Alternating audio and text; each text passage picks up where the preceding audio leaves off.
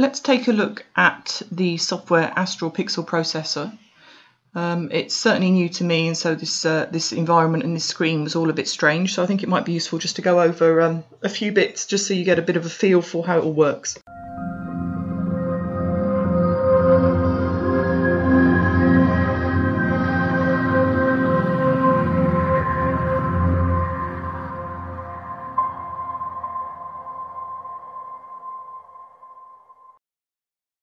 So first of all, when you open it up, your process console will open, so you just minus that down. That remains open because it shows you all the processes that the software has done. But you can open it back up again if you want to take a look, just down here. But it does minus down, which is nice. It's not always in the way. So this area here on the left-hand side is the one where most of your work is going to be done, to be honest with you. Most of the linear work, and then the stretching, etc., and the DDP, if you wish to do it in this software, gets done over on the right hand side. Down here, at the bottom, shows you all the files that you have open. So it's all kind of quite nice, and it sort of flows quite well, I guess is what I'm trying to say. Okay, so first of all, let's consider load.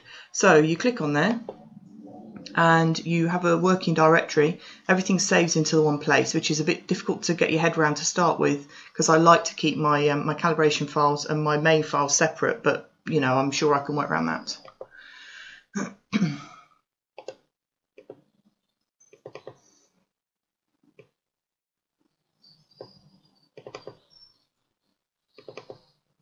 Okay, so just open up some greens. Let's just open up two of them. Okay, so you can see here they've opened up. You can see that they're down here. So this is basically where you have any kind of file opened up. Now, if you click on it, and then on the main center screen, you can see it opens up. So you can load in on flat, darks, and bias. That's where you load in your calibration frames. So I've got some calibration frames here, some masters I've done when I was just sorting out some luminance data, so I'll just use them. So I'll just click on those and pull them in. And as you can see, they've now come in down here. So you've got the bad pixel map, the master flat, and the master bias. I will cover how to do those in a separate video. This is just getting you a feel for the software and the environment that you're working in. Now, what happens when you start opening your calibration frames, when you start doing things, is this frame begins to get more information around it. So you know it's it's light 1 and 2, and it tells you where it is. The B behind it means that you've got a bias that is loaded up, that is ready to be used. You've got a flat loaded up, ready to be used, and you've got a BPM loaded up, ready to be used. So as you do other processes, and then it starts adding different letters behind it, so you know exactly where you're at. So the Calibrate tool. This tab really is just to make your calibration frames. It's not somewhere where you actually calibrate your data. Again, these are things I'll go through separately on a different video. One thing that is very, very good that I like is if you click on your light and you open it up, this is your linear image. And so you can see I've got some dust bunnies here, I've got vignetting. You zoom in and zoom out on your mouse key. So left-hand mouse zooms you in and right-hand mouse zooms you out. Now, this is a really good tool. Up here, if you go to Calibrated, so it's still linear because it says here L Calibrated. And what it does is it shows you the results of the calibration. So it's a kind of dynamic process really. So you can see already the vignetting has gone, and so has the dust bunny. Now, nothing's actually been done, but it just shows you the result of using the calibration files that you've already loaded in. That's a kind of like dynamic process, so you can see where you are as you're going along. So you can check that your calibration frames are working before you get too far in. So I think that's a really, really good tool actually. Another thing as well is in this frame, if you press details, that gives you all your fits information. Analyze stars. You want to analyze stars. And that fills up here in your star density. I will just quickly click these just to show you.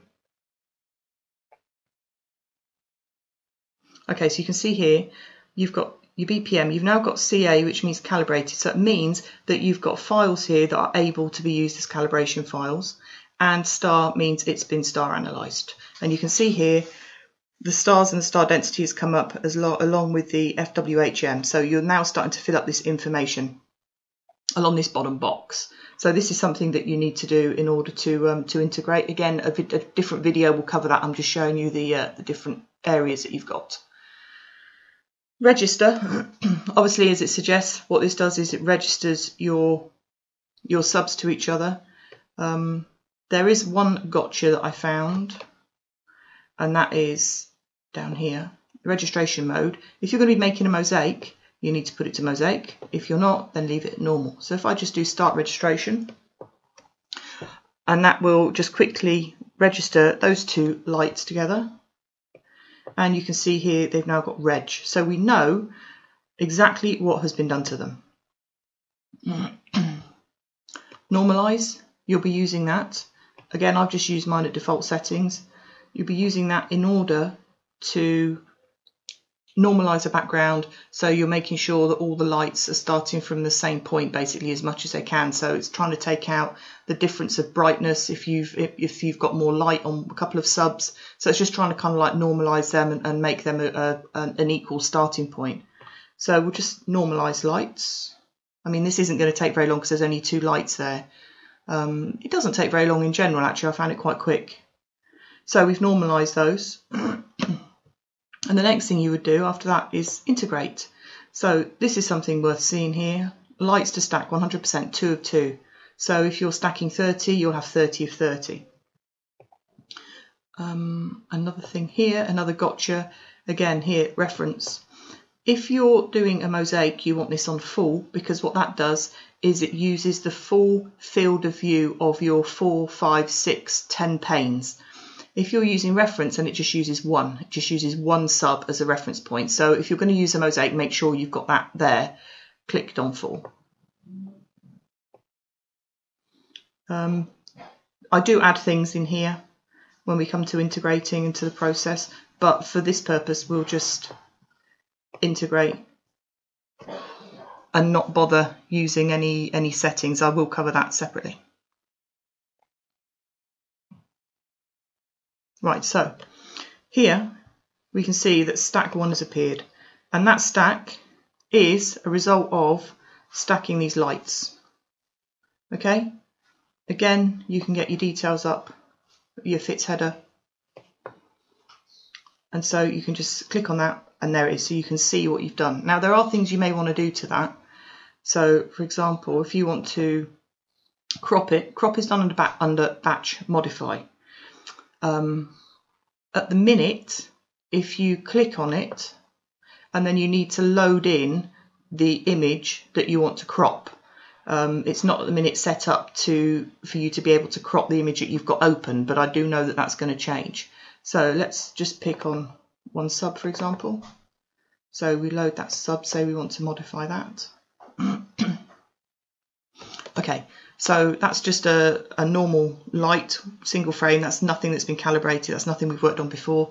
So we want to crop it. So what you do is you minus this down, because you need to do OK or cancel in this screen. And you're creating and dragging a box. Let's crop it in nicely just so you can see it. And then you go down here, open up this screen, and then do crop OK. So you can see there's various bits and pieces you can do in there, nothing of which I've had to use yet, but you can see that there are various things you can do. So you can crop OK, or you can just press cancel, then this whole box disappears. So let's just crop it. And we're working with fits all the way along in this. Okay, so you've got your original stack here, which is that one, and you've got a processed one here, which has been cropped. Okay, so each time you can go back to where you were. You can rotate here, same thing. You can see here where things are automatically saved. So this is the file that I've just been working on, that I've just cropped. So we'll open that one again. We will we'll do it by 90 degrees, there or thereabouts, and do OK.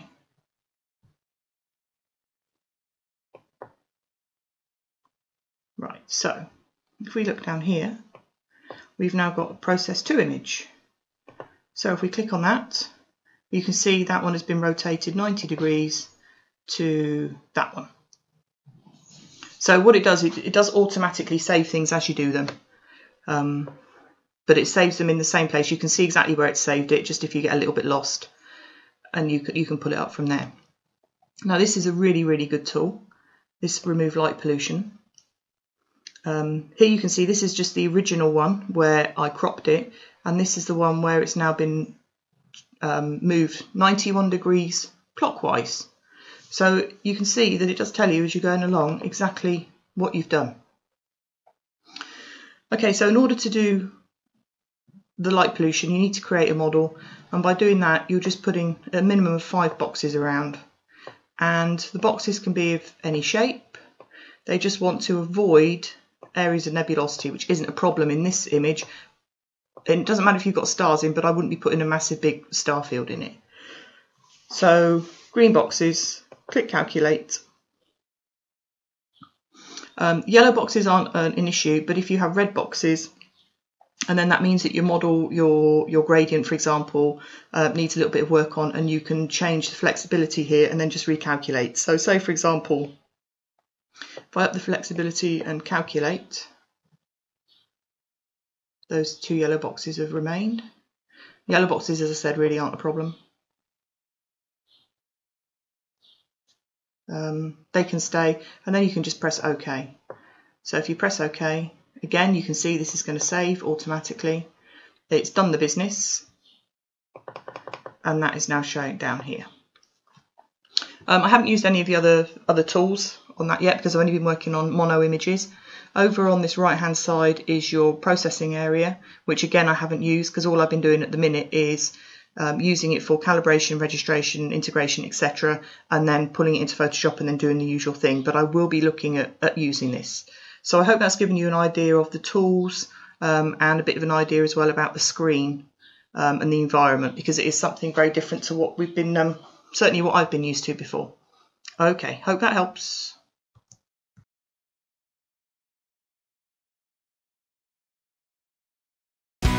Get more information on this and other astrophotography tips, articles, and tutorials at the PhotographingSpace.com website. And don't forget to sign up for our weekly tips newsletter and subscribe to our YouTube channel for more tutorials and video.